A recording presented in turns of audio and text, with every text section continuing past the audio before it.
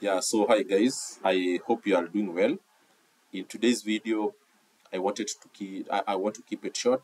I want to discuss with you why it is important for you to consider transiting or career change from whatever you are doing and adding a bit of climate change into what you are doing already, or completely trying to move away from what you are doing and come into the field of climate change.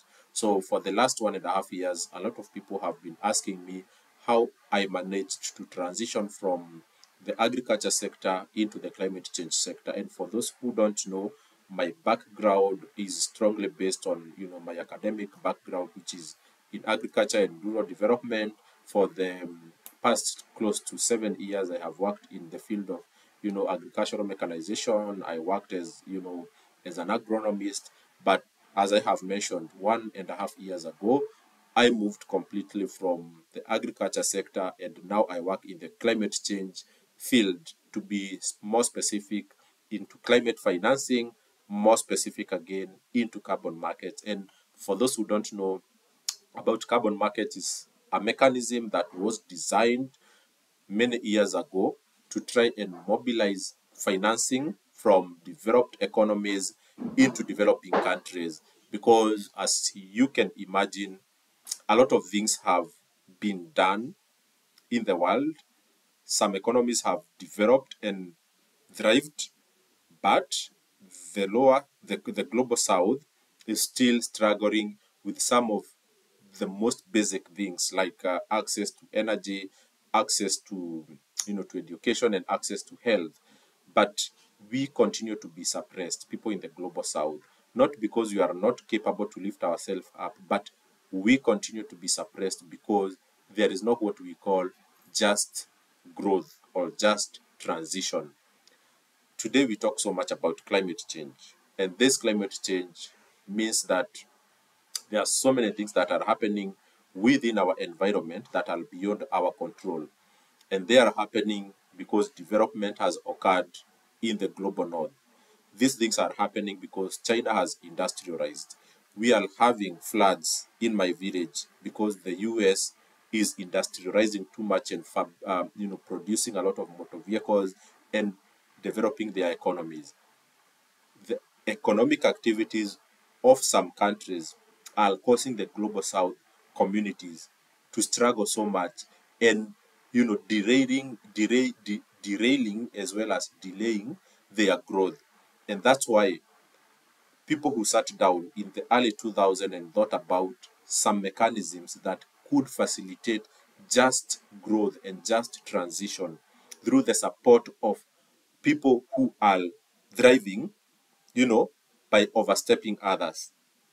So by overstepping, it doesn't literally mean that the US came to Kenya and took something from us, but it means that they are doing something that is affecting my environment to grow as a country and to grow as an individual. So carbon markets were designed to be a mechanism through which money in at scale, not small money at scale can be mobilized into Africa, into the global south, in Southeast Asia, into Latin America, to facilitate these economies, to grow faster. And also on this other side, these economies that are quite developed, when they allocate some money to Africa to support our green growth, they are also allocating budgets and feeling the heat, they are feeling the cost of their polluting economic activities.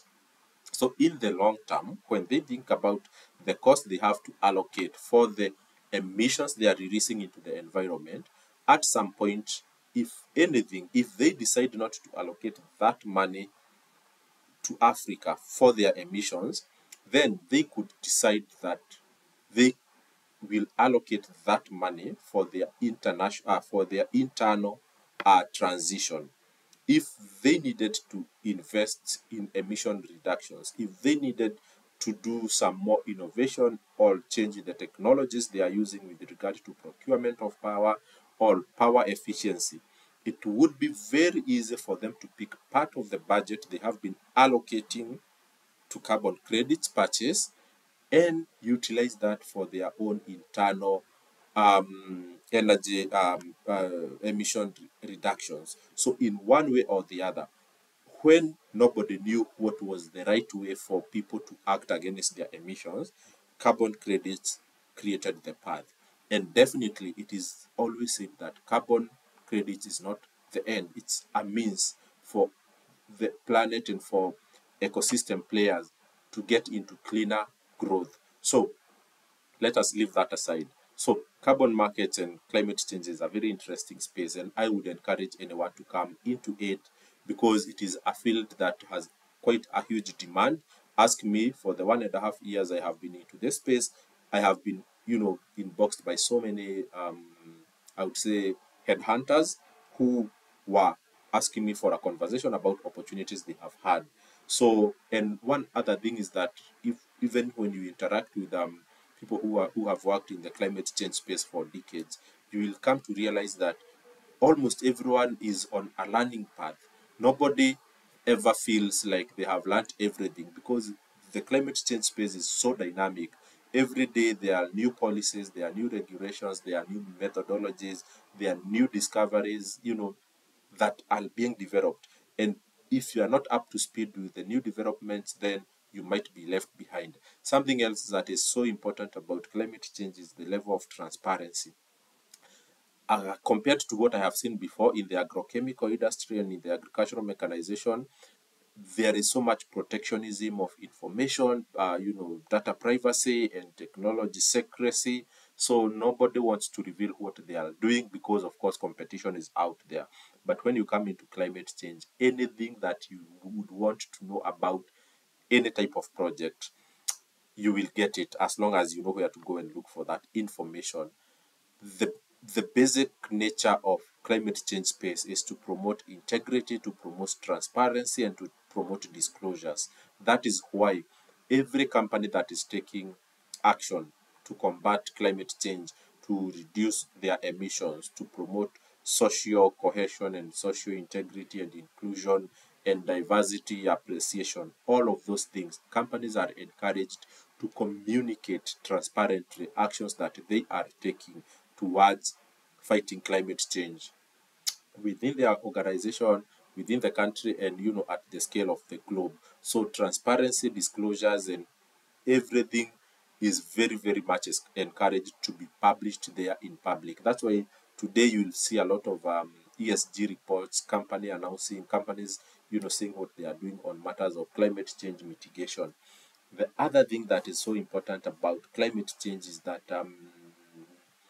it is starting to become a common practice, especially in Africa. So in Europe, probably it has been there for many years, in the US, but in Africa, companies are starting to internalize, climate change aspects. You'll find a climate change finance specialist. You will find, a lot of innovations around, the whole thinking right now within corporations must have an aspect of climate change consideration. So your next level of technology, they want to know what is the level of their emissions.